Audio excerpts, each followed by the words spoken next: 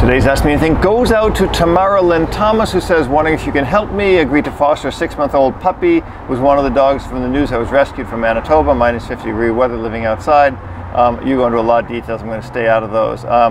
I cannot get for the life of me get her to stop marking her territory with pee in the house. She defecates outside, no problem, but pees in the house. First of all, I would probably have the dog checked out to make sure she doesn't have some kind of a bladder infection or something like that. That could be a real common reason why a dog might pee inside and pee inside and poo outside.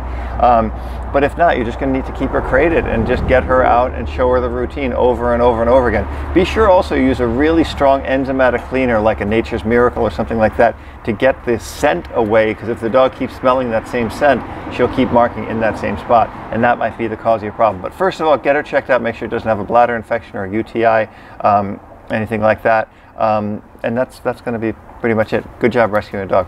Got a question? Ask me anything. If you like this video, hit the subscribe button. More importantly, watch this playlist with a lot of great Ask Me Anything videos that you might have missed in the past.